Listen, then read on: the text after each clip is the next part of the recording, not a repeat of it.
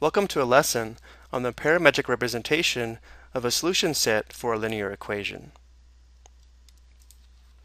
We should already be familiar with linear equations in the form of, let's say, y equals 2/3 x minus 2, which is a slope-intercept form of a line, as well as 2x plus 3y equals 12, which is a standard form of a linear equation.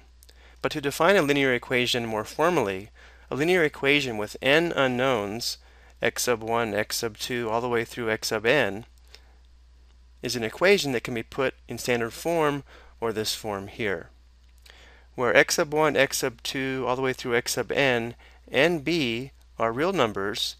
The a's are called the coefficients, and b is called the constant term. Notice the a's are being multiplied by the unknowns, and b is the number without the variable. A solution to a linear equation is a set of all real numbers, c sub 1, c sub 2, and so on, such that x sub 1 equals c sub 1, x sub 2 equals c sub 2, x sub 3 equals c sub 3, and so on, satisfy the given linear equation. The set of all solutions is called the solution set, and to describe a solution set for a linear equation, parametric equations are often used. A parametric equation is a way of defining a relation using parameters or other variables. And then finally, a linear equation with n variables has n minus 1 free variables, or variables that can take on any real value, which will assign the parameters or their variables to. Let's take a look at an example. We want to solve the linear equation and use a parametric representation for the solution. We have 2 times x sub 1 minus 4 times x sub 2 equals 12. So the first step is to solve this for x sub 1 or x sub 2. Let's go ahead and solve this for x sub 1.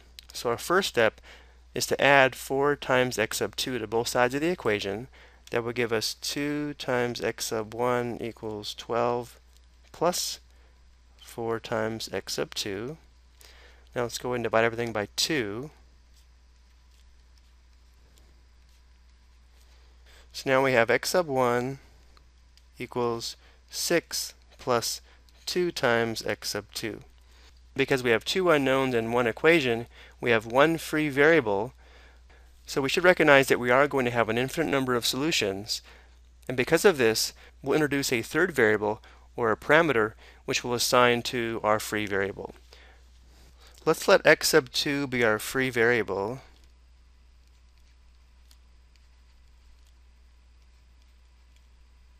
Let's also let t be any real number.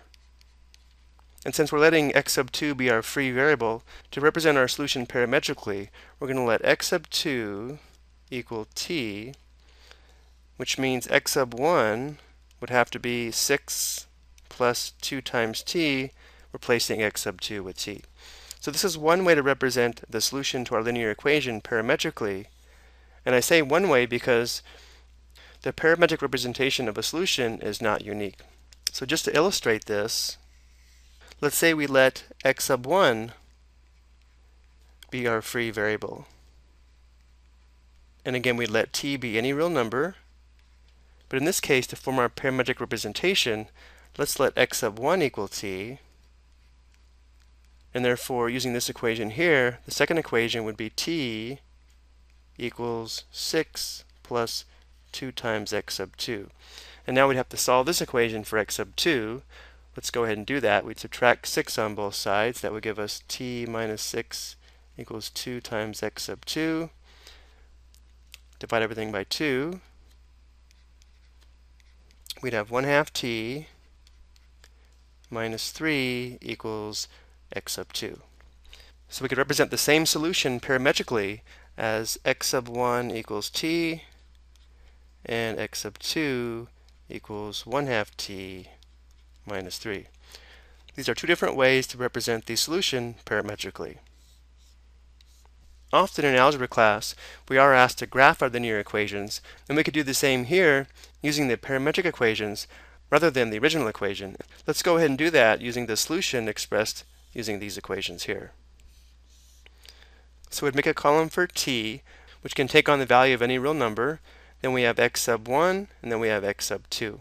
Well, the first thing we should recognize is that whatever t value we select, it's also going to be the value of x sub 2. And then since we know that x sub 1 equals 6 plus 2 times t, we can substitute the same values for t to get the values for x sub 1. Every x sub 1 and x sub 2 forms an ordered pair, which represents one possible solution, which we can graph on the coordinate plane. Again, thinking of the x-axis as the x sub 1 axis, and thinking of the y-axis as the x sub 2 axis. If we plot these 5 points, we can sketch our line, which is another way to represent a solution to a linear equation with two unknowns. Let's take a look at a second example. Notice here we have one equation with 3 unknowns, and 3 minus 1 is equal to 2, so here we'll have 2 free variables, which means we'll introduce 2 parameters or 2 new variables to represent the solution parametrically. Looks like it's going to be easiest to solve this for x, so we would add 2y to both sides as well as subtract 3z. So we would have x equals 6 and then plus 2y minus 3z. So in this case, let's let y and z be our free variables. So we'll introduce 2 parameters or 2 new variables. Let's let s be any real number and t be any real number. So we'll go ahead and let y equal s and z equal t, which means x is going to be equal to, using this equation here, we would have 6 plus 2 times y, but y is s, so plus 2s, minus 3 times z, but z is t. So this would be the parametric representation of the solution to our linear equation. And because we have one equation with 3 unknowns, the graph of this would be 3-dimensional, or would be a plane in space. Let's go and show how we would do this using the parametric equations. Again, we'd start with a column for s and a column for t, which we'd let be any real numbers that would be convenient to perform the calculations. And since s equals y, this column and this column are the same. And since z equals t, this column and this column are the same. And then we're left with finding x by performing substitution for s and t, which has been done here. Notice here each solution consists of a value for x, y, and z, so we have ordered triples, which would be points in space, which as we see here would be a plane graphed in space.